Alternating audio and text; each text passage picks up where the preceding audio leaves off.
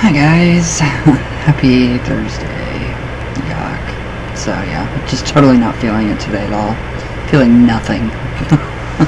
Alright, so we're going to go on to visualization. Did we even go over placing the awareness yesterday? I'm pretty sure we did. I'm not 100% sure, but I really hope that we did. So let me check really quick. It's really hard for me to keep track of all these videos anymore. It really is. I don't even know how to get to my own video. My own whatever. Oh. My channel. Yeah, that would help, wouldn't it? Okay, videos. Let's see. Yes. Okay. Alright, so we're going to go into visualization. Very good and interesting information in this, so. Alright, now, this is probably one of the two greatest tools in the witch's armory, and it really honestly is. The other being the power of the will, or in many cases that he says I know of in the craft, sheer bloody mindedness. Sheer bloody mindedness. Is that a word? Okay, anyways. But the results are the same. So, if you can visualize something accurately and strongly enough, you are more than halfway to achieving or being there. So there's a difference between remembering and actually visualizing and placing your awareness, so just make sure you know that. Alright, so all the modern techniques of creative thinking and seeing to achieve or positive visualizations are all based on this, and it is nothing more than good old-fashioned witch magic. So all the manifestation coaches, you guys are teaching witchcraft, witch magic. Thank you. Whether you want to believe it or not, everybody that does practice manifestation is practicing magic, witchcraft. I love it. So now there are a lot of people who say that they cannot visualize, cannot see pictures in their mind. Piffle. Everyone can. You can. It's. Don't you dare visualize the back of your hand. Don't you dare visualize a hairbrush. There you go. You just did, didn't you? Now, if you couldn't visualize making a cup of tea, you would become very thirsty. If you couldn't see yourself clothed, it might be rather embarrassing for you or the people around you. Now, to be able to do something, all of us, have to be able to visualize it first. Of course we do. We have to visualize getting in the shower, getting dressed, doing our hair, so on and so forth. And it takes a lot of practice. So, when people say that they can't do this, they just mean that they do it so often without thought. It's not really a conscious thing, and they don't realize it. So it's pretty interesting. We all do it. So if you say you can't visualize, yeah, you can. Promise. The point is in bringing it onto a conscious level, directing and focusing it into the areas or places that we wish to visit or things we wish to achieve. It takes practice, a lot, and this takes practice. By now you should be fairly confident at, what did I write there? Focusing and placing your awareness around your body, having cultivated a clear and sharp mind with the aid of correct breathing. Have you guys done the correct breathing yet? I've been doing it for so long. I'm recently starting to actually do the circle cross again and doing the complete breathing and trying to just really get more in tune with myself. So now you are going to learn now how to place your awareness outside of yourself, in locations both near and far, but still in this world. So it is better if you begin with a place or an object that you know well, something that you have an emotional attachment to. Emotions are the best for this. Whether you love it or hate it, it's up to you, as long as there is a connection there. So choose this object and place it in a location that you cannot see from, where you will be practicing, or pick a large place where you will not be there, or where you won't be there. But this is still fairly close. Make sure that you will not be disturbed for a while and get yourself comfortable, performing the basic circle cross and an initial few rounds of complete breaths consciously. Because of course you by now will have breathing this way all the time subconsciously. So relax and see in your mind's eye the place or object that you have chosen. Forget the fact that you cannot see. Just do it. Just do it. Pick up the object, or slowly walk around the location and examine it in as much detail as you can imagine. Now remember the feelings and sensations that that you experienced when you were placing your awareness at different areas around your body, and draw on this now. So it's pretty interesting. You gotta draw on all of it, everything that you've experienced thus far. So it is not enough just to picture the object or place. You must actually feel as if you are really there and experience it the same way. Try to remember as much detail as you can and file this away for future reference. Don't overexert yourself to begin with. 10 minutes will suffice to start. So, and you can lengthen this as you become more sufficient or efficient. Now, once you have finished this exercise, do the circle cross again, and have a few deep breaths. And now go to your place or your or object that you visualized and examine it closely with your physical eyes. Be brutally honest with yourself here, as there is no room for self-deception if you are to be successful in this. So you always got to be honest with yourself, and that's the hardest thing. So, did you see everything correctly? Did you see the marks on the, or dents or colors on the object accurately? Is everything in the location in the same place that you saw it in the visualization? You need to check all these details, as if you did not see correctly, then what you were doing was remembering the object or place and not focusing your awareness there. And that's what most people do, is they just remember the place and they don't actually put their focus and awareness literally into that place or object. So this is why you need to draw on the feelings you experienced when you were placing your attention around your body. You can then tell if you are being successful or not. The warmth or the tingling or the buzzing. So this practice can be quite difficult for a lot of people, and it's only through hard work and diligent application that you will become good at it, any good at it. It must be practiced, however. It has to be. So, as it is one of the vital building blocks of future craft working, and one that will be necessary for more developed work. So, yeah, I honestly think that you have to just completely give over and just give in and do this exercise. So take your time and don't rush. Enjoy the experiences, and look forward to your sessions.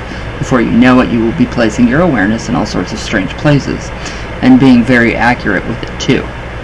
So that's for remote viewing, we have scrying, we can peer into different realms, we can do all kinds of things, and it's pretty amazing.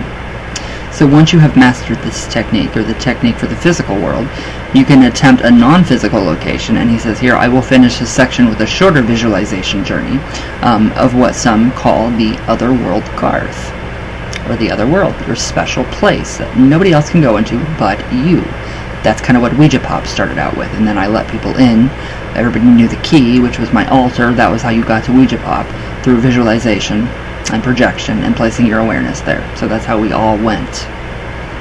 Does anybody visit Ouija Pop anymore? I do. Okay, where'd I go? Okay, so this is a place between the worlds, which is yours alone, that you create with the power of your visualization and your will.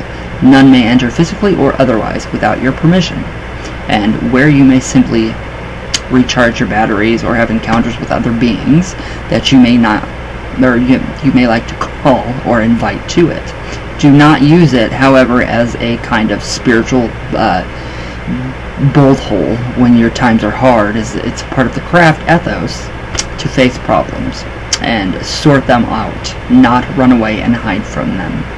So that's taking responsibility for our own actions, not placing blame on anything else outside of ourselves. So it's pretty interesting, right? Yeah, I thought so.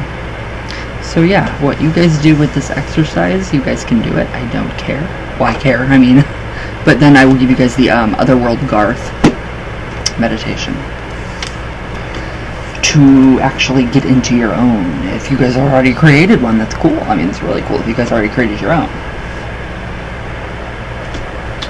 So yes, it's all about the visualization techniques.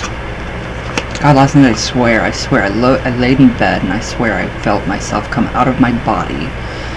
But then I saw my body and then I was right back in it. It was weird. It was really weird. It's been different with Darla here. It's been really different with her here. I just... the pictures I tried to take of her last night, they did not take. None of them. They were all weird. Really weird.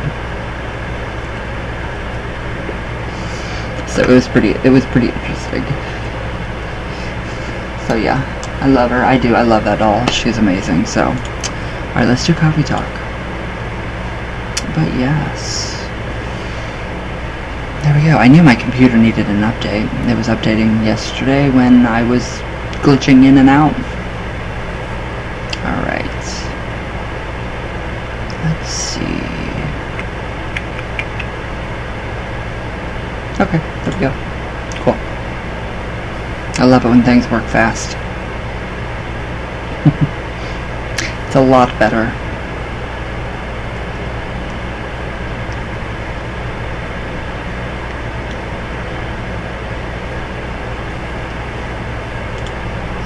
Alright, let's see here.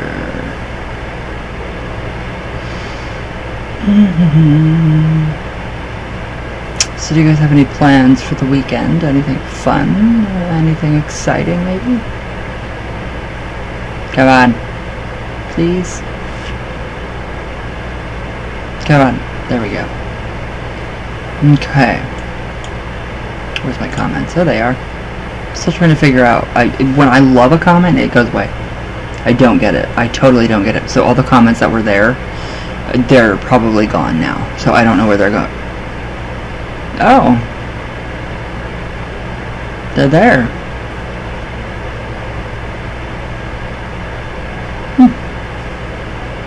Soul of Thorns. The doll is really something though, isn't she? I love her. Soul of Thorns. I'm wondering if she likes ICP. No. No, that's an old poster. That was from when I was like 16, 15, 16. I don't like ICP. I think they're just, I think it's garbage. It is. You grow up, you get older, some people still love them, and some people begin to hate them, and I'm like, just no. Lady Witch. Hi, my love. Cindy Miller. Santa Muerte on a Harley. That would still be amazing to see. Brent Edwards. Hi. Lord Welb, the partial son. It was good to have you in chat yesterday. It was good to see a lot of you in chat. I love it. You're amazing. Oh. You have a question regarding Shungite. Hold on a minute. Okay. Oh, wow. I like this question. Okay, cool video. I love planetary magic. I do too sometimes. It just depends. I have a question regarding Shungite. Okay. I got a little Shungite disc with a hole in the center, and I wear it as a necklace. Good. Good. I love those. Ever since I put it on, my mood has been so much better. I haven't gotten nearly as angry at things that would have sent me flying. Well, that, and I'm just feeling so peaceful in my sleep schedule, and everything is getting normalized. I wish mine was. I've been starting to dream, which I never do unless it's a saint telling me that they're coming through with a promise. That I've started to hear things here and there, like sounds or voices. That and my connection with La Santísima Muerte is getting stronger. She's being really sweet and loving. Although the first day I wore my Shungite, I did get a bit sick. Yeah, I felt kind of like I was just nauseous. It was just weird. It was a really weird, and don't drink too much of the Shungite water, I mean, because it will flush your system of any kind of medication that you're on. And then, I mean, I did, and I flushed all the Klonopin out of my system, and I had a panic attack for like hours. It was terrible. So be careful. Okay, where did I go? Although the first day I wore my Shungite, I got a bit sick, feeling vomity. Yeah, and tired, but it worked itself out. Is this normal? Yes, it's very normal with Shungite because it's re-energizing your entire body. It's kind of realigning everything that's like not complete in your body is kind of completing it. It's harmonizing the energies within your body.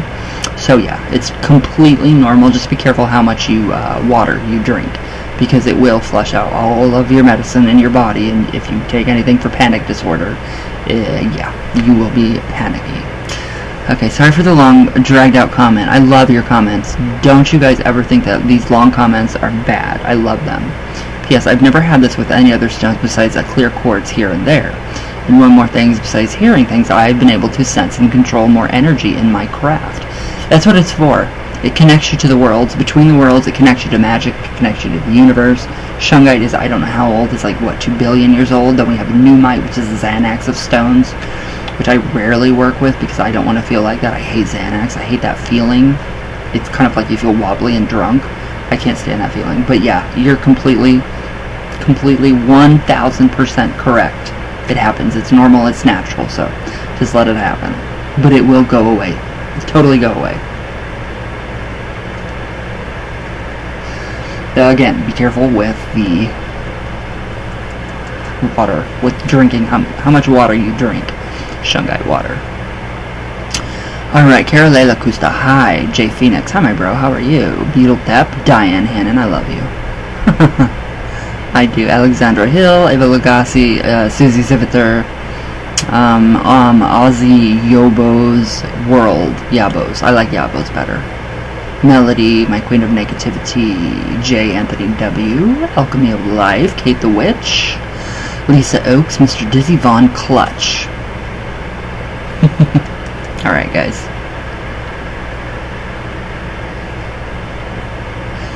So yeah, I mean, Darla has moved. She's moved a bit. Her arms are now, one is kind of further up, like this one. So she's just kind of just chilling, and she's protecting, and you know, I talk to her and tell her good night and everything. It's pretty interesting. It's very interesting, actually. And I'm really interested in it being an original, handmade in West Michigan. I think that's incredible. So hopefully, I don't know. Are you an original, Darla? You can move around and do anything you want, except to be evil. You can't be evil. Except in the Eartha Kitt kind of way. You can be that. Alright guys, sorry. Alright, so yeah, I will see you guys tomorrow. I gotta clean, so everybody have a great day. Try to be safe, stay healthy, all that good stuff. I don't want you guys going anywhere on me or I will freak out. So I love you guys very much with all my heart, and thank you for all the comments. They are seriously incredible. But partial sun, yes, just be careful with drinking it. So all my love, always, all the way from Venus, all the way back down. And I love you guys with all my heart. So please be safe. And I don't really ask this, but could you guys send some good energy this way? A little bit of good energy? Just maybe a thought or two. I would really much appreciate it. So, okay guys, I'm going to shut up. I love you, and I will see you guys tomorrow.